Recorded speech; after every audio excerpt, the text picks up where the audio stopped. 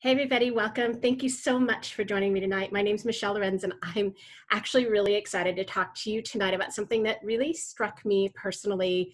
So for those of you that have known me since way back in the days of high school, back in Maryville in the hood, right, the West Side Pride, you guys might remember when I was in high school, I actually had to have emergency surgery when I was 15 years old. And that surgery was for what's called polycystic ovary syndrome. So I was 15 and every month I would get this horrible shooting pain in my abdomen. It felt like Jason was taking an ice pick and stabbing me for an entire day in my abdomen. And everybody was like, oh, girl, that's just what happens. Get used to it. Everybody has problems like that. And I'm like, this is not cool. Like, I don't want to live like this the rest of my life, right? Well, so as it turned out, it wasn't normal. It turned out that I had a 15-inch softball size cyst on my ovaries. And so this was when we were 15 and we were just getting ready to leave for a family vacation to go to Disneyland. And so went to the doctor for my very first exam, which was obviously really scary, right? You don't want to be a woman going to your very first exam at 15. And so I went to my exam and they found this and they said, listen, we're not sure if it's a cyst or if it's a tumor. So what we're going to do is we're going to wait a week. Go ahead and go on your family vacation. But hey, you got to be really careful because if you go in the water at the beach and this cyst ruptures, you could die. Or you can't go on the rides at Disneyland because if the cyst ruptures, you could die. So at 15, I don't think I understood the gravity of the situation. I was actually pretty bummed that I just couldn't go on the rides at Disneyland or go play in the waves on the beach because the beach is my nirvana place, right? So we go on the family vacation, kind of a bummer. I later found out my mom was like saying novenas nonstop for that whole week because they were worried, obviously, that I had cancer at 15. And so we go on the family vacation. We come back on Sunday and back then it was pagers. So that's how old I am, right? This was in 1979. So we paged our doctor and he met us over at Good Sam Hospital and on a Sunday morning. And he did another ultrasound and they found that the cyst had not only not shrunk, but it had actually gotten a little bit bigger. And so they scheduled me for emergency surgery the next day. And so that cyst was polycystic ovary syndrome. And so I wanted to talk to you about that tonight because there's a lot of women that have this and there's a lot of things that are dangerous for us that we don't know about. So for example, did you know there's about 115 million women in the world that have polycystic ovary syndrome? It's a huge number. So this isn't just a few people that are affected by this. And here's what's really kind of crazy about it. And this is one of the reasons I wanted to help bring attention to this issue is, you know, about 80% of the women that have PCOS, polycystic ovaries, they struggle with their weight. And that's because there's something in our genes that makes us a little bit more insulin resistant. So about 70% of women that have PCOS are insulin resistant. And then here's the scary part. This is what I had no clue about.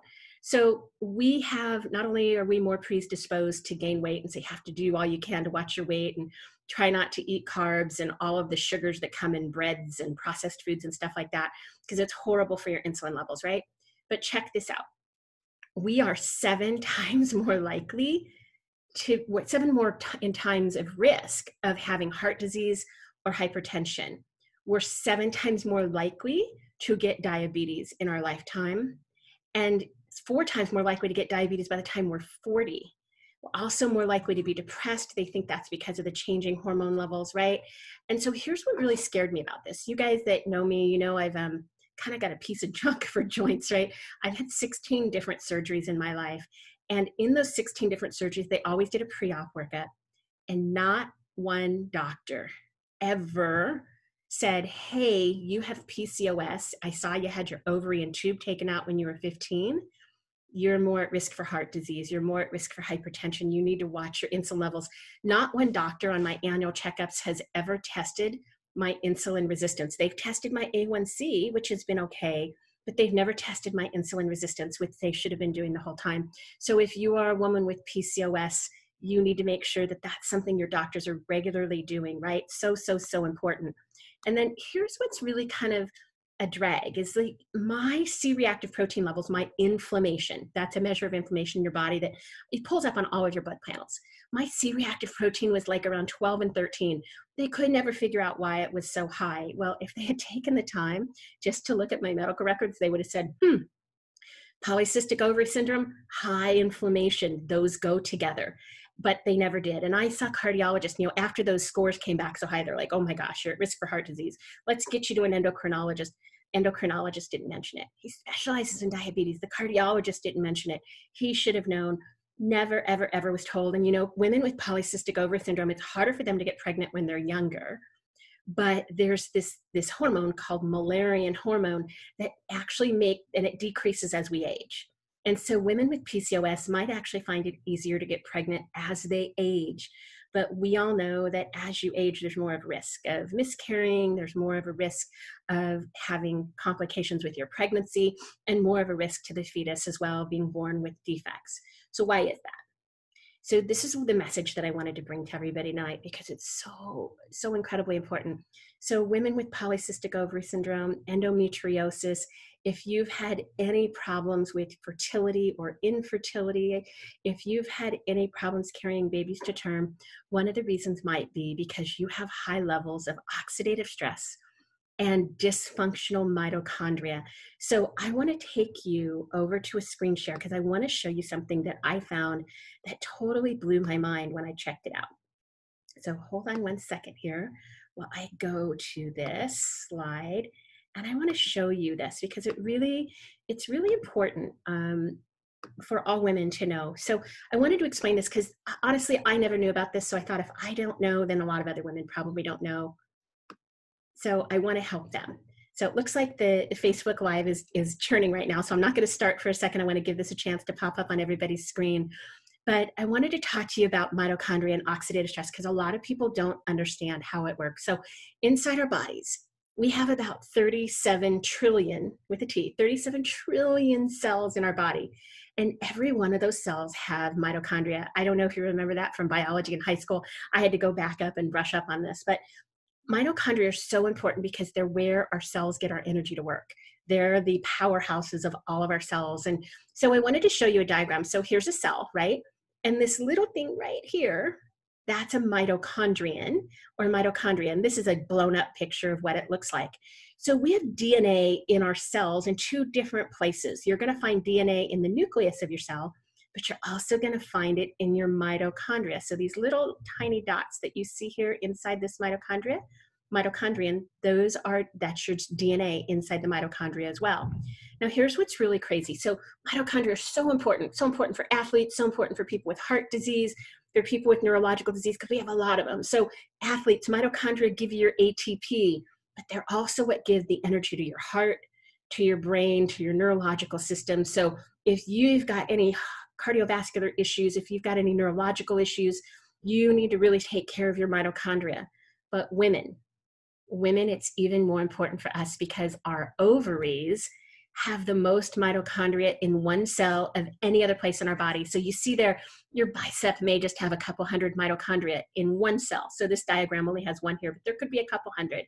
In your heart and brain, you could have thousands, 5,000, but in your ovaries, in your eggs that you release, those eggs have up to 100,000 mitochondria. And it's what carries our DNA. And here's what I never knew, is your mitochondrial DNA, you only inherit that from your mom. So if you ever do a genealogy with like 23andMe, they're going to test your mitochondrial DNA back through your maternal bloodline. And mitochondria are so important to polycystic ovary syndrome, endometriosis, if you've had miscarriages or problems with fertility, if you're a dog breeder, dogs and mares as well, they have the same issues. There's the same mitochondria in their cells. So whether you have a dog you're trying to get pregnant, a mare you're trying to get pregnant, or you, all of us, this is the same issue that impacts all of us. And I know that in horses, for example, huge problem with insulin resistance and polycystic ovary syndrome. So it affects all of us as women. And that's why I wanted to help educate everybody about this. Now, here's what's super important. So let me move my screen up a little bit and get out of the way here. So mitochondria, they provide all of the energy for our eggs to mature and be released. They help move our eggs down the fallopian tubes. It's what helps embryonic development. And here's what's important. If you don't listen to anything else I say tonight, the quality of your embryo, get that. The quality of your embryo is determined by the quality of your mitochondria. See, now you understand why that's so important, not just to our own health, but to our babies that you're carrying, right? Your quality of your embryo is dependent on the quality of your mitochondria. Now, here's why that's so important, because as we age, and a lot of us waited later to try to get pregnant, your eggs age. And as your eggs age, your mitochondria ages. And what happens is we get exposed to toxins, whether it's fertility drugs, whether it's pollution, whether it's hormone treatments, whether it's, it could be cleaning supplies, could be cosmetics, could be the toxins in your shampoo or the toxins in your makeup, could be the glyphosates on the grass. It could be any type of toxin that you're exposed to. That causes these things in our cells that are really bad called free radicals. Free radicals are they're just awful, right? They're just these horrible, damaged, dysfunctional cells, and they damage all of our cells. And we have free radicals in all of our 37 trillion cells in our body. And so when you have more free radicals than you do antioxidants in your body, what happens? You get what's called oxidative stress. And oxidative stress damages our whole body. It's what causes wrinkles, age spots. It's what causes gray hair. It's what causes you not to be as good of an athlete at 40 as you were when you were 20. Our bodies age, our cells age, and the reason they age is because of oxidative stress damaging our mitochondria. Now, I want to give you a secret, because there's something you can do about it. And it's why I'm so in love with this company I'm working with, because we're making such a huge difference in people's lives and in animals' lives, right? So you see here on the screen, this is the same picture, that mitochondria. Well, there's something I want to tell you about, and that's NRF2 activation, NRF1 activation. That helps with mitochondrial biogenesis. What is that? Growing new mitochondria. So inside your cell, you want to have a lot of mitochondria. You want them to multiply, and you want them to be big, thick, healthy, robust mitochondria. That's how you can ensure your ovaries are going to be healthy. It's how you can ensure your embryos are going to be healthy, right? Well, here on this drawing, I just put this little pink circle. Let's pretend that that's NRF2. So NRF2 activator, NRF2 is a protein in our body, and it works, think of this, as a monitor and a messenger. So remember back in history class when we talked about Paul Revere warning Americans that the British were coming. Well, Paul Revere was sitting there waiting for the signal. That's just what this does right here, this NRF2 protein. It sits on the outside of your cell, waiting for monitoring things, just checking things out. Is there anything dangerous going on? And if it gets signals that you've got too much oxidative stress, if you've been poisoned, if you've got the flu, if you, anything like that, right? Anything going on in your cells, this monitor, this NRF2 protein on the outside of your cell says, oh my gosh, I gotta move. I gotta be like Paul Revere and warn the cell, hey, we're being attacked by toxins. We need you to turn up God's pharmacy in your body. We need you to turn on your body's own defense system, because we all have defense systems in our bodies, but they don't work as well when we're 60 as they do when we're 20, right? And so what we want to do is we want this NRF2 to move to the nucleus and to ring the alarm bell. So our body does what? That's called transcription. And we want our body to say, okay, release your defense system, release antioxidants, release anti-inflammatories. When I was having those painful monthly cycles, I needed more antioxidants. I needed more anti-inflammatories, and I wasn't getting enough of them, right? And so I needed NRF2 to activate my body. And the other thing I needed to do is I want to activate my mitochondrial DNA. Works the same way. You have this monitor on the outside of your cells, and you want it to ring the alarm bell inside your mitochondria. And you do see that here. It works with this gene. You don't have to worry about the name of the gene. It's called PGC1 alpha. But it also works with these magic genes called sirtuins. So you may have heard of this on Good Morning America recently, or if you've watched any of these podcasts like Dr. Mark Hyman. What are sirtuins? Those genes are called our longevity genes. And those genes are magic. They were just discovered at Harvard and MIT. And it's what is activating our bodies when we're younger and slowing them down when we get older, because those sirtuin genes don't work as well. And what you need is another protein called NAD. And NAD does the same thing as NRF1 and NRF2. It's a protein that attaches to your DNA, either inside your mitochondria or your DNA inside your nucleus, and it says, hey, turn on the alarm, we need help. But as we age, we don't have as much NRF2 or NRF1, and as we age, we don't have as much NAD. And as a result, as we age, what happens? Our mitochondria get more damaged. And so, like I said, you want your mitochondria to be healthy so your embryos can be healthy. You want your mitochondria to be healthy so your ovaries can be healthy, so you don't have these 15-inch softball-sized cysts on your ovaries, right? So how do you upregulate those? Well, NRF1, NRF2, and NAD activation, they all work the same way. You know, the Nobel Prize in Medicine was just awarded a couple weeks ago at the beginning of October to scientists at MIT and Harvard and Johns Hopkins and Oxford over in England. And they discovered a protein that attaches to your DNA, and it rings the alarm bell to tell your body to change your body's gene expression. That's what NRF1 activation, NRF2 activation, and NAD activation do. And here's what's really important. They work together. They work together in synergy, just like the players on a football team or a basketball team or a volleyball team. You're stronger as a team than you are as individuals. The same thing happens here. So look what happens over here with NRF1 activation.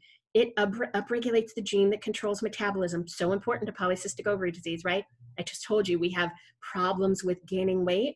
And it's also important for this PGC1 alpha gene. What does that control? Mitochondria. It helps protect your mitochondrial health. It's with mitochondrial biogenesis, new mitochondria.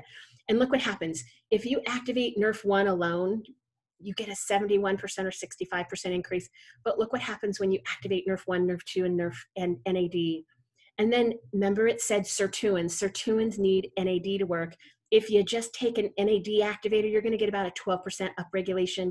But if you use NAD with NRF2 and NRF1, you're going to get 1,800% increase in this gene, your body's defense system, this gene that helps you produce what?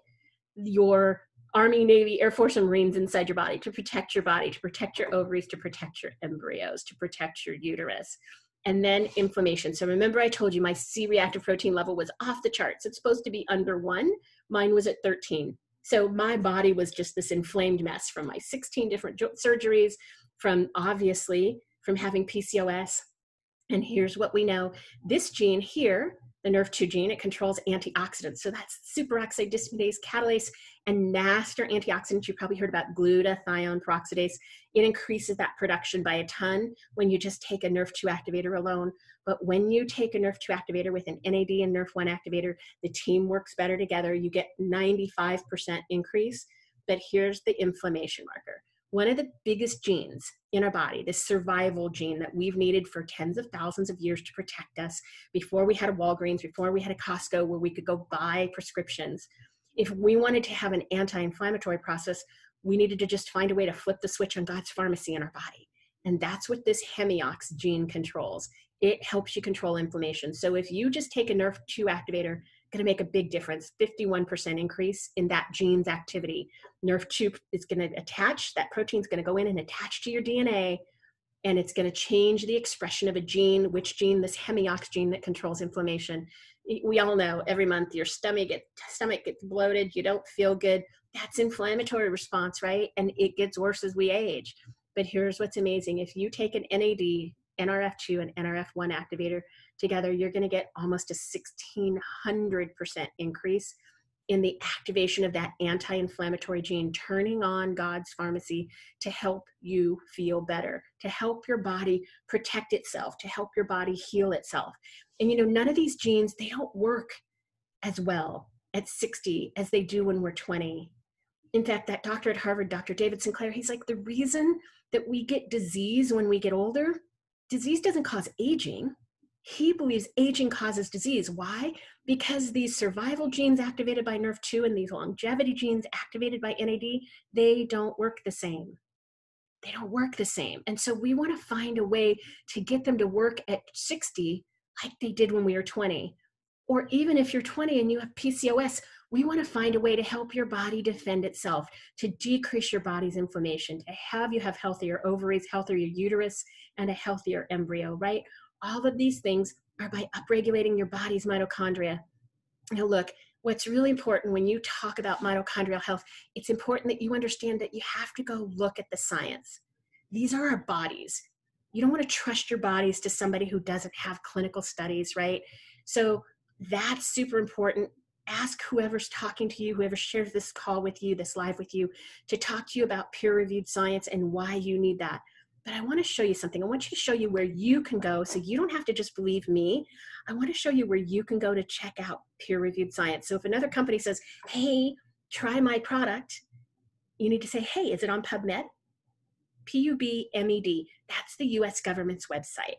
And they only put peer-reviewed studies that have been reviewed by other scientists to make sure they're legitimate, that they're not junk science, right? That it's not snake oil. That's where you go to trust the science. And so let me show you how to do that. I'm going to take you over to, okay, I'm going to take you over to this page and I'm going to show you a couple of things. So if you go to PubMed, you see it here, pubmed.gov, and you type in something, you can type in the name of a product, and our product here has been verified. But I want to show you with PCOS what you can do.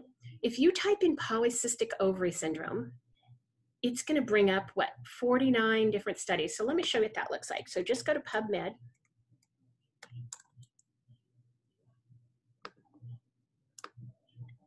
And this is what the first page is going to look about. So if you want to know if polycystic ovary syndrome is related to mitochondria, just type that in together, PCOS and mitochondria, and you're going to see this is brand new science. So a lot of you may be saying, Michelle, I haven't heard of this before. I've got polycystic ovary syndrome. Why not? Let's look at the years on these studies, 2018, 2017, 2017, 2019. This is new science. If you want to take care of your ovaries, you need to activate your mitochondria. You need to get rid of that junk inside your cells, that oxidative stress and those free radicals. They're damaging not just your ovaries, not just your uterus, but a whole lot of other things. And if you want to type in, let's look at this one. This is PCOS and oxidative stress, where we have over 300 studies. Again, new studies, new science. This is how you as women can help take better care of yourself. And you know, oxidative stress is related to so many different disease processes. You can type in cardiovascular disease, you can type in fibromyalgia, you can type in autoimmune disease, hypothyroidism, gosh, any list of things, fatty liver. Go to pubmed.gov, and that's where you're going to find if the science between oxidative stress is related to the thing you're suffering from. I wanted to show that to you because that's where I got my research, right? That's where I learned about what was happening inside my body and how I wanted to take care of it, how I could make myself healthier. That was so important to me, and I know it's important to you as well. So, you know, I wanted to share that story I mentioned to you when I was 15, and I had that ovarian cyst. So they removed the cyst. Let me give you an example of why mitochondria and oxidative stress matter. Because that happened in the middle of August, actually towards the end of August, by the time it was removed. I was in dance class and cheering. I was back on the sidelines cheering at a football game in 3.5 weeks. Now, if I've had other surgeries, I'm still down for the count 2 months later. Why is that? It's because when you're younger, your body's pharmacy works better. Your NRF2 protein activates your body better. Your mitochondria is healthier. So if you want to improve your body's natural defense system to help your body protect you the way it did at 60, as it did when you were 20, then you need to activate your NRF2. You need to activate that NRF1 protein, and you need to activate that NAD that turns on the body's longevity genes. Those genes decline by 60% as we age. My age now, if you've hit in your 50s, you've got about 2/3 less activity in those sirtuins. So that's why we get susceptible to diseases, not just diseases of our reproductive system. But you guys, turn on God's pharmacy. Turn on God's pharmacy so that you can live healthier. You know, and David Sinclair at Harvard, he doesn't believe it's just that you're going to live healthier. He believes it's going to extend lifespan. His book, you can check it out, it's called Lifespan. Lifespan, why we age and why we don't have to. And he believes it's related to these sirtuin longevity genes, to our mitochondrial health, and what damages our mitochondria, free radicals, and oxidative stress. So I wanted to share that message with you for all of you women out there. If you have polycystic ovary syndrome, if your daughters, your moms, your sisters, your aunts, if they have a painful cycle every month, I got to tell you, like I said, it felt like an ice pick going into my abdomen for a whole day. Not fun, right? Not fun. But it's so important for us women to help us take better care of ourselves. So I wanted to share that message with you, spread the news out there. Again, not just for women. If you love dogs, if you breeding horses, mares, bitches, they have the same issues as we do. All mammals have these same genes. We have sirtuin genes. We have NRF2 that activates our survival genes. We have NAD that activates our longevity genes. This is the breakthrough that's been happening in science, and I would love to share more with you about how NRF2, NRF1, and NAD activation can help improve your overall health, turning on your pharmacy inside your body. So get a hold of me if you have any questions, get a hold of whoever shared this with you. And as we sign off tonight, again, just everybody that's on this, if you could type in the Facebook box where you are coming from, what city, what country. I know I have friends all around the world. I would so totally appreciate that. But share this, because again, make sure you get your insulin resistance checked if you have polycystic ovary syndrome. Make sure that you're watching your intake of inflammatory fats, canola oil, nothing fried, nothing processed. All of that's going to raise your insulin levels, and you're already insulin resistant if you have polycystic ovary syndrome. So make sure you take care of your body. Make sure you tell your doctor, because your doctor doesn't know. Nobody talked to me. I'm 56 years old. This happened when I was 15. So in 41 years, not one single doctor has told me I was more at risk because I had polycystic ovary syndrome. So I wanted to make sure you got that message tonight. This is Breast Cancer Awareness Month as well. More women's health issues. Take care of your breasts. Do self-exams. Make sure the women that you love are doing self-exams, getting your mammographies as well. So thank you, everybody, for joining me tonight. I'm going to sign off again, like my foster son used to say goodnight to me by telling me he loved me to God and back. Love you guys to God and back. Thanks, everybody. Have a really blessed evening.